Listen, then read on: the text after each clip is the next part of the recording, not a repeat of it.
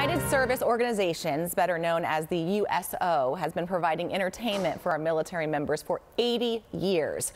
We personally here at 6 in the Mix know what a difference these visits can make. Our producer, Ana Naboa, is a tech sergeant in the U.S. military. Here she is in 2007 at a USO tour in Korea. We thank her for her service and take a really close look. Do you recognize one of the famous faces right there? That's actor Wilmer Valderrama. He still tours with the USO, as does country singer Kellie Pickler.